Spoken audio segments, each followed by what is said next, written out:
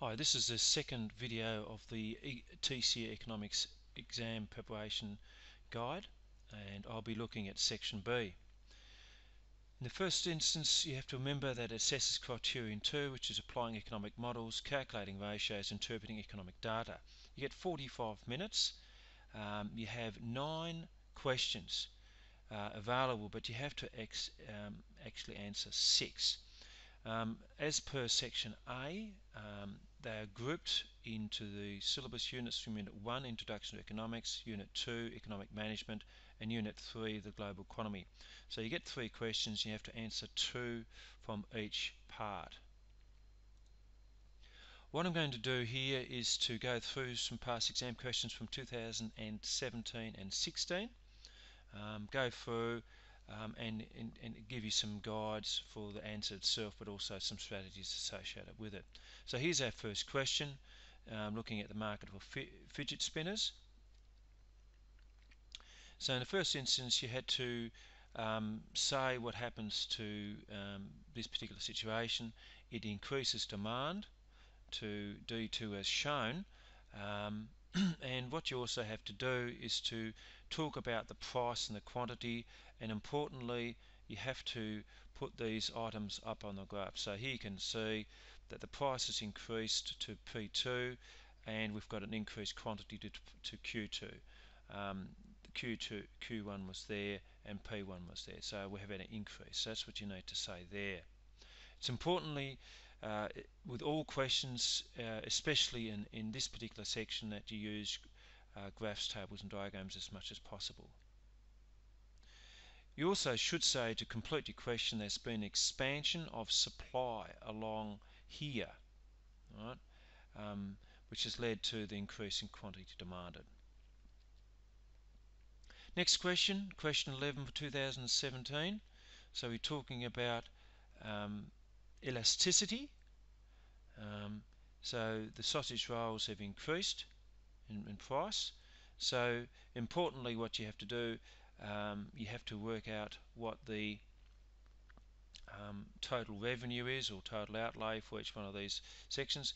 They've asked you specifically go from $2 to $3, so you calculate that one, and then you'd also have to calculate these ones up there in order to answer this last question here. So what do?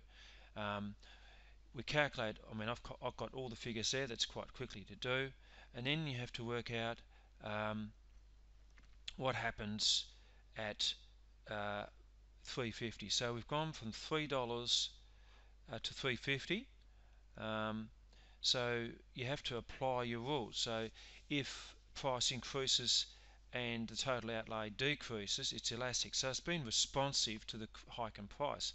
Had it been higher than 6,000, it would have been inelastic, because that means it's unresponsive to the movement in price. Had it been the same, it would have been unit elastic. Here's the next question. We're looking at a production possibility frontier, and you had to use the concept of opportunity cost to in the first instance show the movement from X to Y, and then we had to work out what happens at the point W. So let's do the opportunity cost first. So we've got lost essential 2 goods, and what you must do, you must use a graph. So I've put 2 lines in here. So at point X we were producing 3 essential goods, and when we move to Y, now we're only producing 1 essential good. So it means we've had a loss of 2 units, 3 minus 1, which equals 2. And you can also say that we had an increase of luxury units from 2 to 4, so that means we had an increase of 2. Right? But importantly, the answer to the question here is that we've got an opportunity cost of 2. In relation to point W, that's inside the curve. That means that the resource not being utilised at their maximum, and that implies that we've got a waste of resources and underutilisation of resources. And you can give examples in terms of labour not being applied all the time, or they're not working hard enough. Alternatively, in relation to capital resources, they're not being used 100% of the time, so maybe there's lack of demand and utilisation rates are down. Here's question 10 from 2016, where again we've got a supply and demand diagram. In this instance, we've got a tax on sugary drinks. And then once that's been completed, you then have to relate that answer to the elasticity. Let's have a go at this. So a tax is a supply determinant, and if a tax is imposed, it will decrease supply as shown. And importantly, what we have to then state on the graph is that we've had an increase in price but a decrease in quantity, as you can see here. It's important to label these parts in the diagram and to describe it as well. That's really important. You can't put it on the diagram and not describe it, or vice versa. It's really important that you do both. In relation to the elasticity question, if the price movement is inelastic and the government knows the consumers would be not that responsive to price changes, perhaps due to the addictive nature, so that would mean that the government would know that it's going to have a bigger impact upon their level of income. So people who are buying sugar drinks are not necessarily going to change their habits straight away due to its addictive nature. Right? So I've identified one demand elasticity determinant, so that's important in your answer, and also explain why the government will know the impact that it have, because people will still buy it at a higher price, therefore it'll impact upon their household budgets. Here we've got you had to draw up a circular flow diagram and the 5 models, and you had to distinguish between injection and leakages. And I've got this example here which I've copied directly from Google, but nevertheless it's very useful. So we've got the 5 sectors: the businesses, the households, banks, governments, and the international sector. So in the first instance, we've got these leakages, net savings, the taxes and import expenditure, and then from these various sectors we get injections, investment, government expenditure and export expenditure. All right. So if you had to explain that in a bit more detail, the households put their money in the bank to be saved. That is then used as an injection for businesses to take out as loans to use for capital investment, and so on. Question 12, we're looking for another question relating to a production possibility frontier, but this is asked a bit different. Again, you had to calculate the opportunity costs, very similar to the earlier question I talked to you about. So the loss here is 2 capital goods. So it's 4 minus 2 equaling 2 units of capital goods that we have lost, but we have gained 3 consumption goods. So the long-term implication is that if we have more consumption goods and less capital goods, it means our productive capacity of our economy is going to be decreased in the longer term. So potentially the output will be lower in the future because we haven't increased our productive capacity in our economy. In relation to point Y, there's a range of things that you could say here. The most common ones is using technology to increase output. So it means that by using technology we decrease units of production, so we can make our output go further or increase. We can train labour to make them more qualified to produce higher level, to perform in higher level jobs. And we also might discover new minerals. For example, there might be an oil strike or some such thing to increase the amount of resources available to us. Other questions that you could get are here. You can pause and see that. and perhaps use these as practice. They're from previous exams going back to about 2012. So if you have a look at past exams, you'll find those there. But they're good examples for this Introduction to Economic Part 1 question.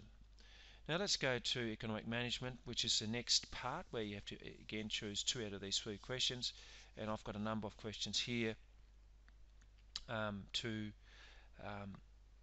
illustrate what's going on. So in this instance, you were given some data which came straight from the ABS site. So you had to calculate the labour force participation. You need to know that it's the labour force participation is your total labour force, which is made up of people who are employed and people who want to be employed. So you can see that plus that equals that. Whoops, I've clicked something.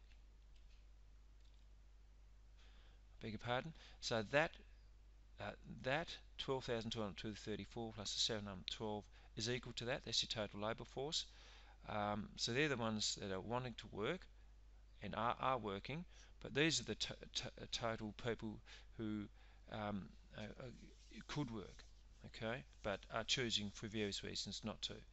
So you had to divide 12,946 into 2,040 and you get 64.6%.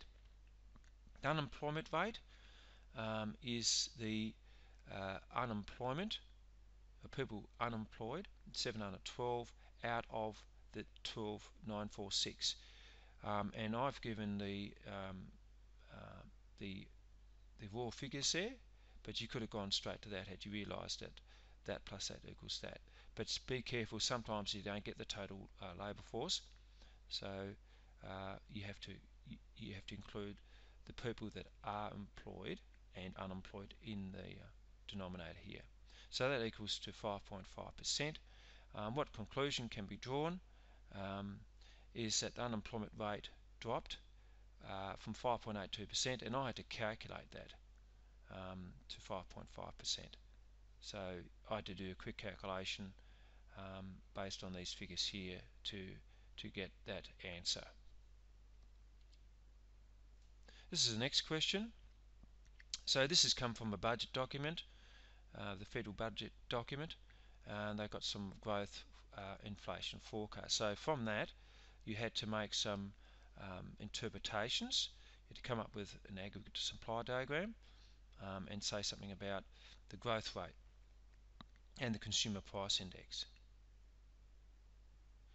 So in the first instance, to answer the first part, the aggregate demand and supply diagram, you had to say what happens there in relation to based on the data.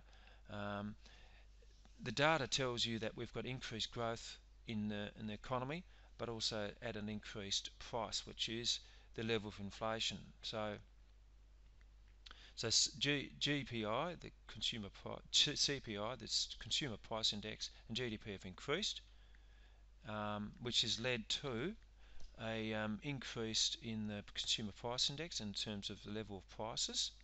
So it's gone up from there to there, and we've had an increase in output from there to there. So it's important that you highlight all these changes on the graph as well as explaining those. The next one, asking about the response by the Reserve Bank.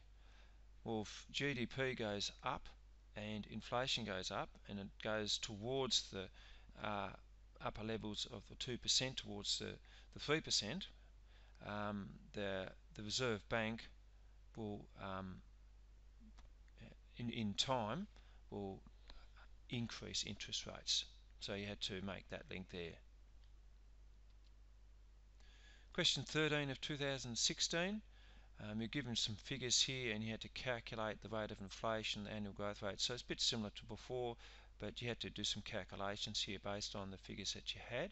So the inflation rate, in the first instance, for 2014, you had to take the current CPI and take away the previous CPI and divide it by the previous CPI. So the rate of inflation here is, you can see by these figures, is 3.9%, which is obviously fairly high.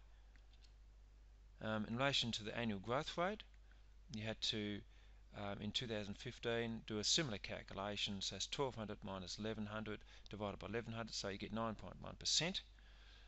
The real GDP for 2015, which is actually outside the syllabus, but nevertheless it's good to look at this, is the difference between these two figures. So the inflation rate, the root is, I beg your pardon, what you had to do here first, to calculate the real GDP, you had to calculate the inflation rate for that year, because this one here was for 2014, but you needed the inflation rate for 2015. So there's a bit of a trap here, I suppose. So you take that figure away from that, and you get 4.4%. So the real growth rate was 4.4%, and the nominal growth rate was 9.1%. And the difference between the two is you take into account of inflation. So that's quite a tricky question, but it's a good one for preparing yourself for potential questions for the end of year exam. This is question 14. So this is again talking about aggregate demand and supply curves. So in this instance, the impact of this policy in relation to increase efficiency would be that the aggregate demand would increase. So that means that we've got lower costs of production in a lot of industries and so on and so forth. May have been caused by microeconomic reform. It can be a whole lot of reasons. But importantly, the answer here is that aggregate supply has increased to AS2, which has meant that we've got lower prices, so it's come from there to there, and we've increased output. So that's important to note that. Again, it's important to note these things on the graph as well as describing them in the details I've shown. And as you would have found out by now, I'm using symbols and numbers to indicate changes and to pinpoint where they go. So question 15, we're looking at a business cycle. Fairly stock standard and easy question. Explain the impacts of the economy when it's a point C, but in the first instance we had to say what are the four phases of the business cycle. So here we are at the peak, and upswing here is a D and an A. They usually involved with when the economic activity is increasing, and conversely at B and C we've got when the economy is going down. So you should also in your answers quickly state that at point A we've got increased inflation, at point C we've got increased unemployment. In terms of what happens at C, I've just answered that.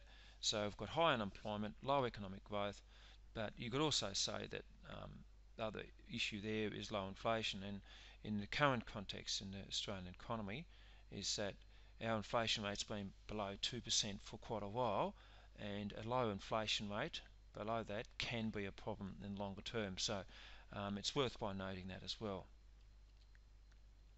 Other questions you can get here, have a look at that. Pause. I'm just going to keep going.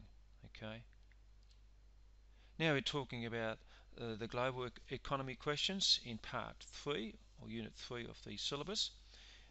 We're talking about here a quota. That was the first time a quota has been asked in a long time, but nevertheless it's something that you should know about. You had to draw on the diagram and then explain the effect on Australian beef producers and Australian consumers.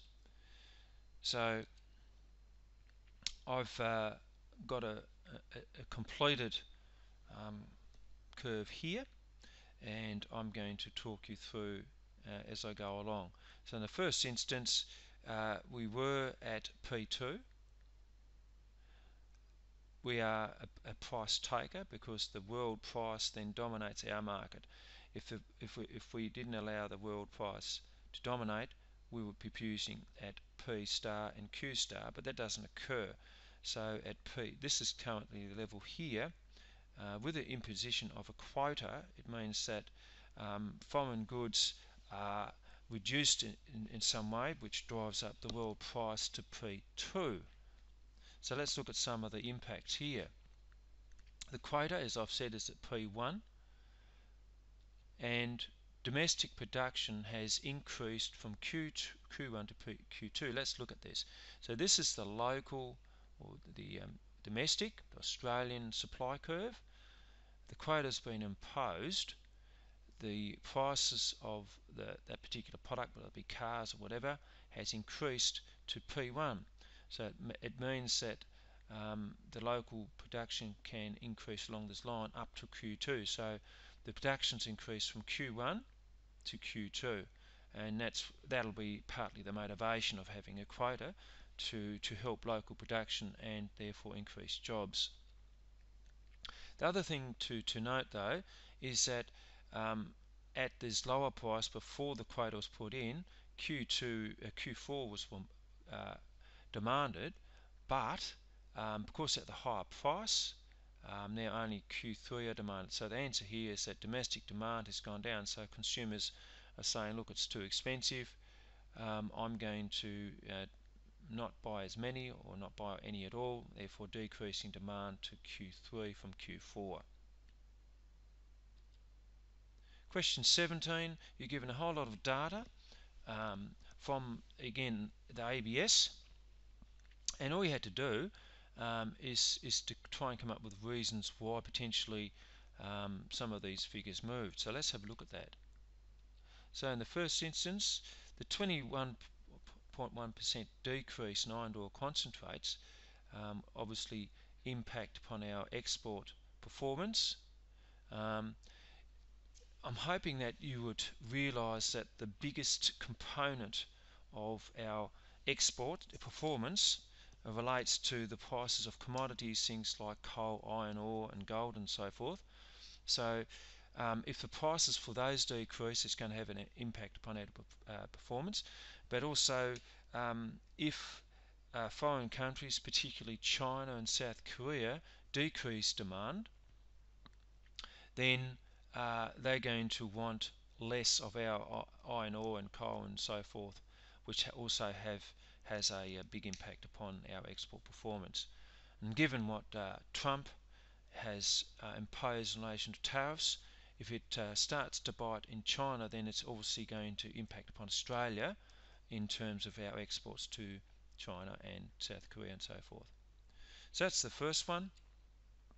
We had to talk about the passenger cars, and that can be through a number of reasons. I've said here increased income of consumers, that's one such reason, or decrease in prices of foreign cars can be another reason, and they're the obvious ones that you can state there.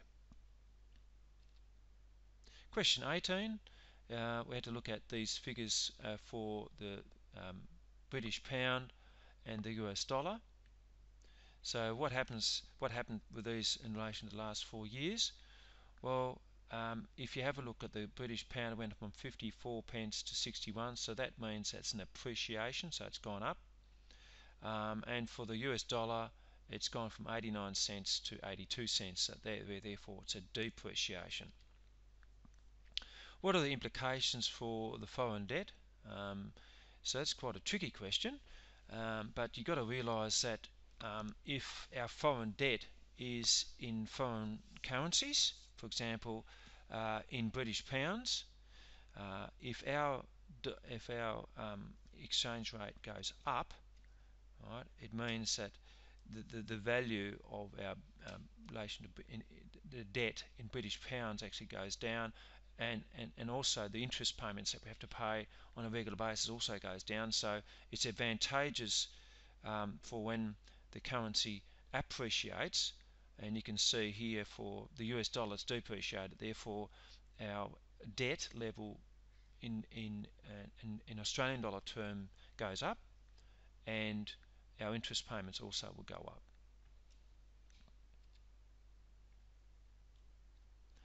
This is another good question. We're talking about the relative interest rates between Australia and the US, and if they've increased, so that means that the difference in interest rates between Australia and the US has gone higher. So, for example, um, if in America it's 2%, in Australia it's 3%, and we've put up ours to 3.5%, it means the relative interest rates between the two countries has increased. So, what will that impact be on this graph based on the change of monetary policy? So, the monetary policy increase in interest rates. So the demand for Australian dollars would increase to D2 and appreciate the dollar. Now, why would that be? Essentially, if more foreigners want to take advantage of the higher rates of interest, they're going to demand Australian dollars and want to invest their money in Australia, and therefore that's why the dollar would go up.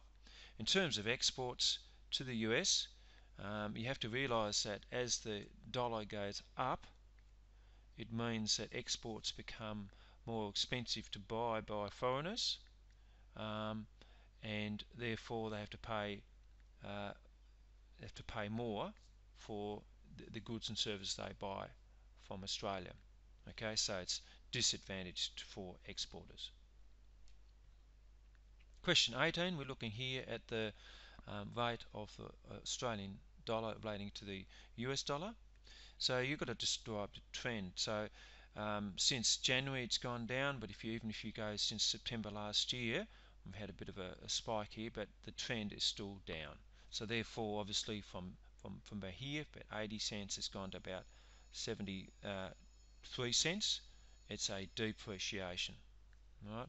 The implications for two components of aggregate demand, and the relevant ones here and that you should talk about is exports and imports. So you should know that exporters like a depreciation in the dollar, and therefore exports will increase, and importers don't like it because they have to pay more in foreign currencies. Okay.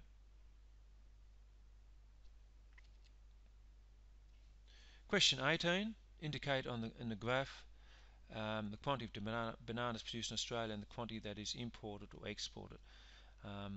So again, that's a fairly difficult question. Let's have a look at this.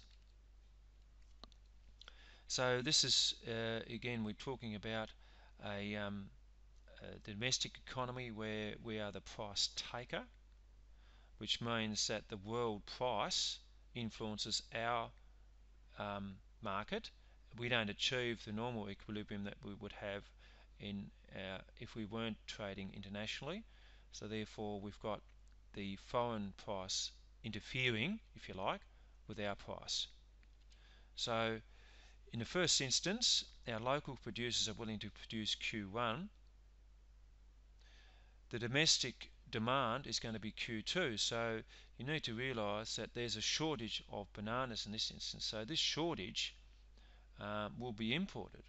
So local producers can only provide that. They're efficient enough at this lower price. So there's some more efficient producers in the market still, but at that price, our consumers are saying we want lots of bananas.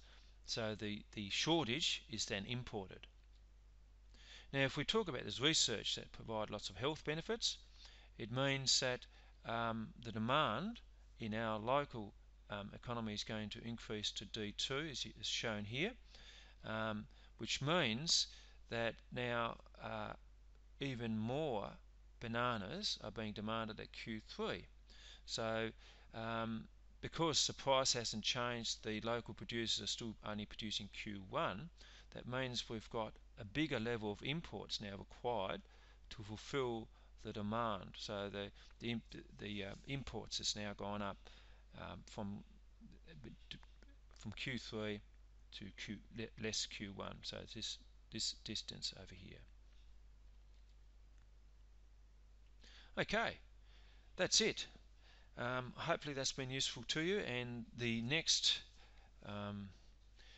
video I'll obviously be doing with section C.